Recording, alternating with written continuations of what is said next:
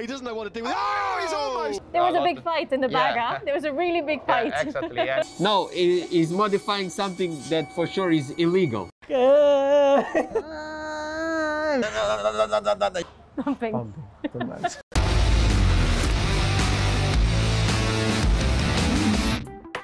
This week we're back in Spain for the 11th round of the MotoGP Championship for the first of two back-to-back races in Aragon.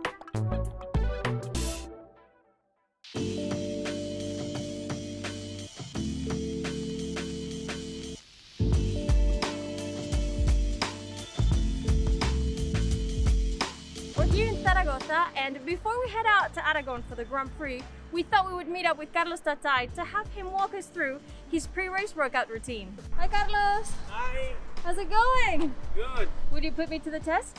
Yeah. And walk me through your routine? Yes, of course. Okay, let's go ahead to the gym. Let's go.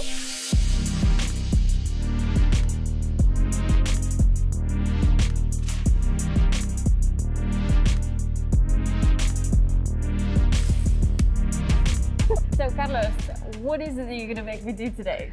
Okay, so we are going to do one of my trainings. First of all, some warm-up, later some strength, and also a bit of cardio, and at the end some mobility, also some type of yoga. Okay, cool, let's do it. Yes, okay. Let's go.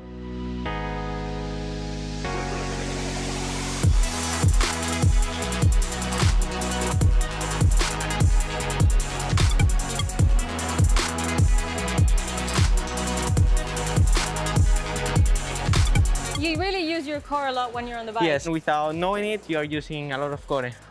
You make it look so easy. Try. That's going to be challenging, huh?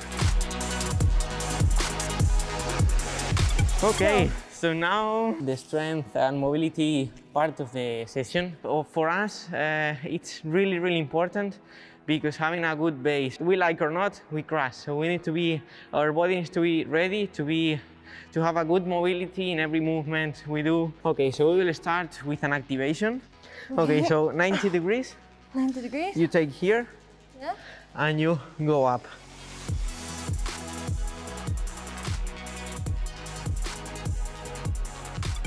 How is this first rookie season as a Moto3 rider been since you won the Rookies Cup last year?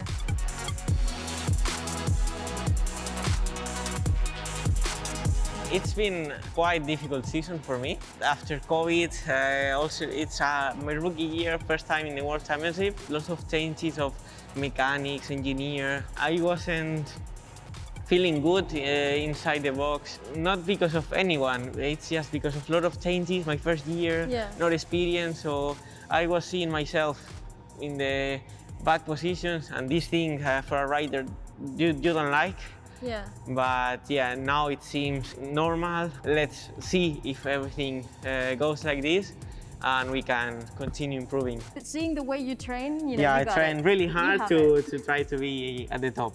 This one, you need to have a little bit of balance. Okay, like this, exactly. Quite good. Ah, you've done it before. You want me to try that? Like this. Yeah, nearly. So thank you so much for, walking me through your routine, and I'll see you at the track. Yes, perfect. Cool. Thank you very much, Vanessa. See you soon, see you. Carlos. Bye. Bye.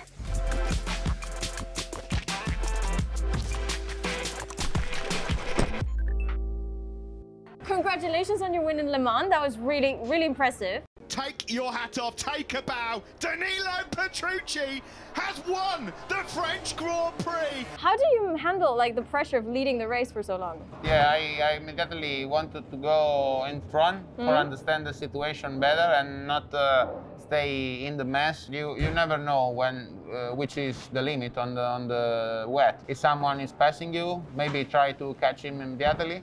I was so strong on braking, so it was difficult for everyone to pass me.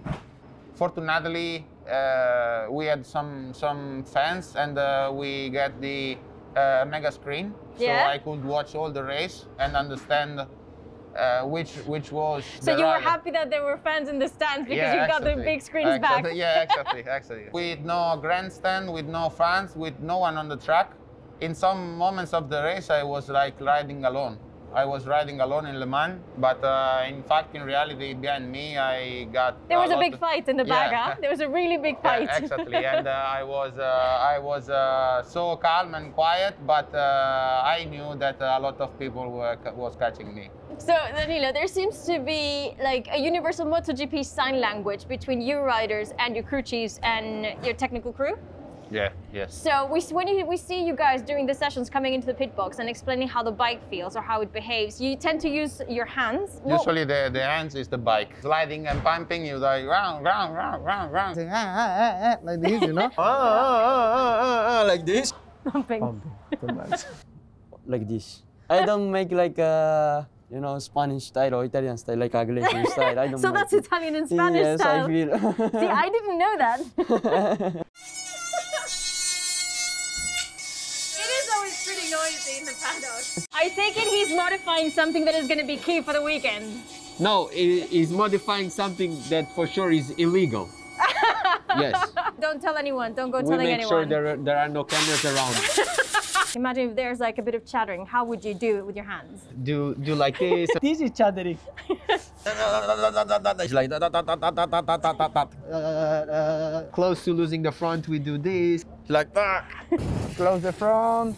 Yeah, it's like that. Losing the front is like this. Yes, I definitely know how this feels.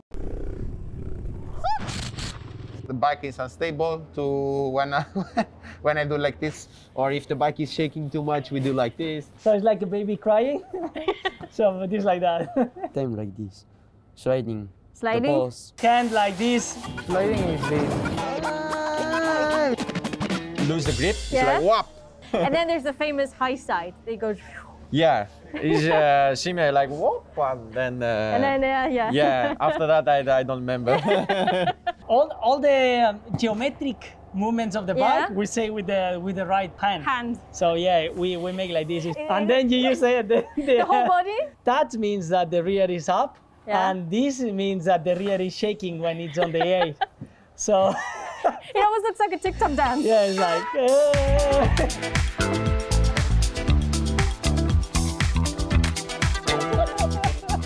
But there is always a movement for everything. You know, it's the first time I talked to someone who had the movements are. Really? It's quite weird. Actually, now I'm doing it and I say, it sounds stupid. Sign language is like the universal language for everyone? Yeah. When I come to here to KTM, my biggest priority was to have a crew chief that talks my language, because it's super important to explain really good what's going on. But you didn't get one that speaks your mother tongue. He's from New Zealand. He's from New Zealand. So having this sign language really helps. Yes, it's super important, especially at the beginning. Now sometimes I don't need even to make any movement. You know, talking and with the expressions we can understand each other. But if not, movements are really important. Well, perfect. Thank you so much for that You're sign welcome. language lesson for the MotoGP. Thank you, Pol. That's good. Thank you.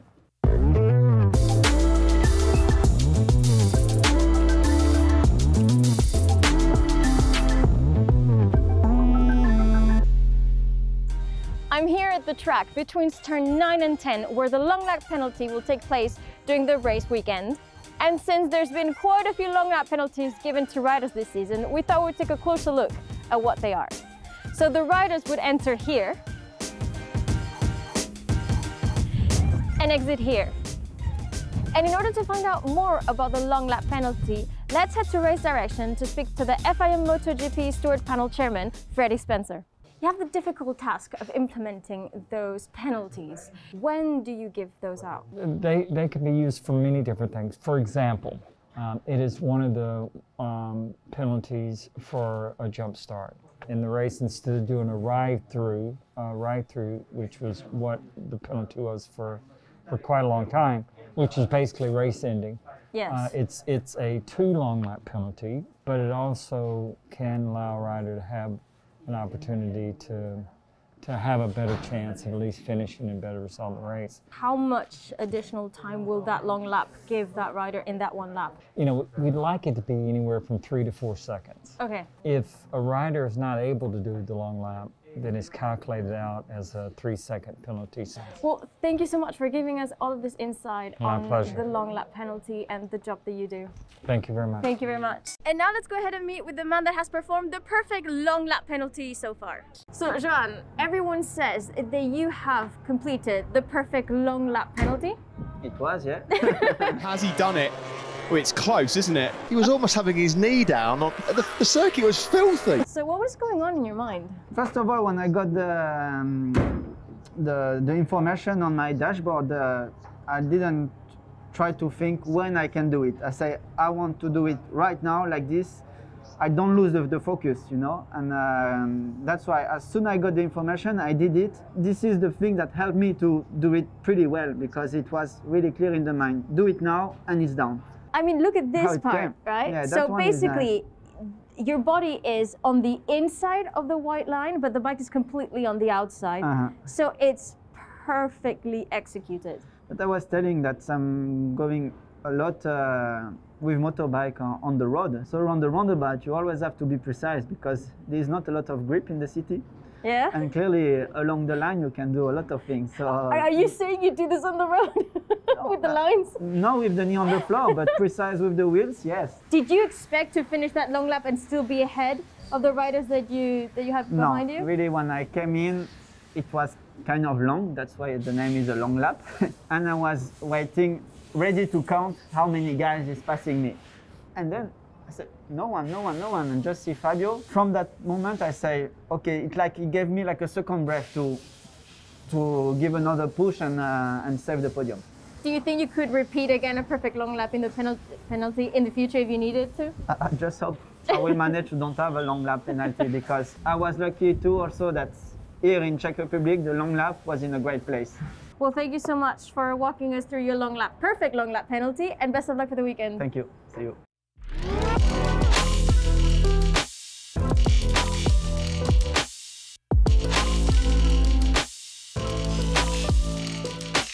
It's been a very intense and action-packed first races for Moto3 and Moto2 in Aragon this weekend. And let's start with Moto3. In Moto3, we had an amazing comeback from Jaume Masia, starting in from 17th and finishing as the race winner. Darren Binder gets back-to-back podiums in second place, and Raul Fernandez achieving his first ever Moto3 podium finish in third today.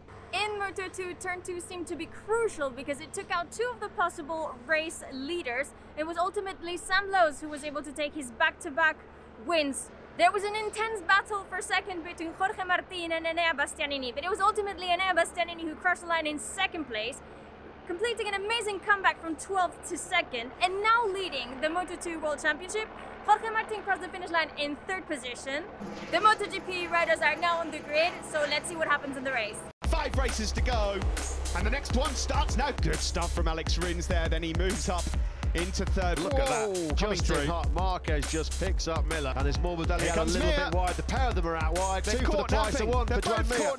He's getting worse for him. Alex Marquez dive bombs him, got right onto the rear tyre of the Suzuki man. The inside, here he goes, through he goes, like a hot knife through butter. It's coming now. He doesn't know what to do with it. Oh, he's almost down. A major warning. Can Alex Marquez get close enough? A standing victory for Alex Rins here in Aragon. Yet again, another unpredictable race for the MotoGP class. Everything led to believe that it could have been a Yamaha Loca podium in Aragon, but it was in the end 2 Suzukis and a Honda that finished on the podium. The Suzukis have once again proven that they have that perfect edge grip, and they are able to maintain that tire performance all throughout the race, even though Joan Mir did say that he struggled in the last couple of laps. And that might be due to his tire choice on the front tire. He did have that soft tire on the front and soft on the rear. And Alex Marquez had that on him. He had chosen the medium front and the soft rear, and that might have given him a little edge. And with him in 2nd place and Joan Mir in 3rd, now it is Joan Mir who leads the MotoGP Championship. Congratulations yet again for this podium finish. Thank you very much. No one can say that it was only due to wet conditions in Le Mans, because now he has the 2nd place in dry conditions. Yeah, this is the reality now. In wet, always they say, okay, yeah, in wet, maybe, but now in dry, And in same condition than everybody, he did a fantastic race. He was really close to that first win. What do you think was missing? Because he started very far, then he need to push a little bit in the beginning, and then when he arrived, when he want to push, he has one warning in the last corner. Massive warning. And then I think he lose a little bit too much to make in just one lap. Remaining 2 laps or 3, I think he can arrive.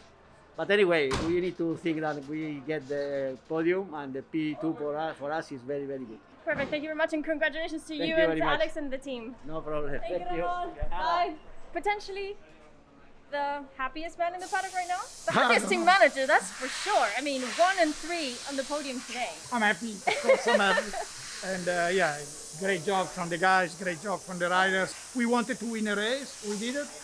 And then we found out ourselves leading the championship. I don't know, let's keep going. I don't know what to say, I don't want to say too much. Did you expect to be in this position at the beginning of this race weekend? This morning Alex Rins was quite strong. He was very confident, but we were starting from 10th position. The Yamaha were very strong. We were not sure whether we can keep the pace of Yamaha or not. So there's many question marks. John said on the Parc Fermé that he was struggling towards the end, the last few laps with the front of the bike. Do you know what happened? Yeah, I think probably today Alex Marquez, he picked up the front medium. We use soft front. Yep. And probably the medium would have been maybe a better choice, but I don't know. We have to analyze the data, we have to make a meeting with the rider. Best of luck for next week, and go and celebrate with the team, and congratulations again. Thank you. Bye, ciao. Davide. Thank you.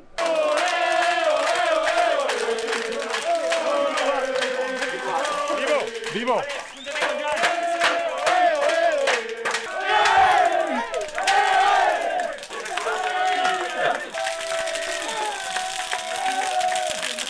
Oh my God.